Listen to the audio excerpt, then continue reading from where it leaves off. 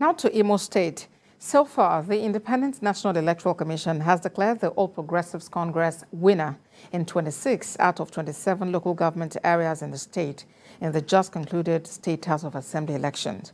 But this declaration has sparked off reactions across the state, especially from opposition political parties.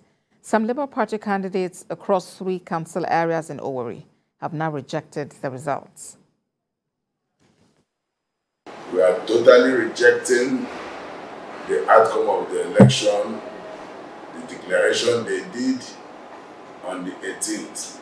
And we are saying that the results that were uploaded in the IRF is the main result. We won almost all the votes.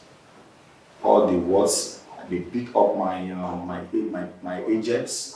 They picked them up, threw them out of the collation center, and uploaded fake results.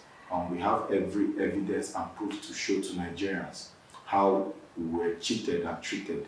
This is not the democracy we were beginning for. While we were at the collation center, at about 9 p.m., we saw heavy armed DSS operatives came into the collation center, moved away the electoral officer, and then came back around 3 hours. About 3 hours, they came back with him, and they gave him that security. He was there and announced the person that is not supposed to be the winner.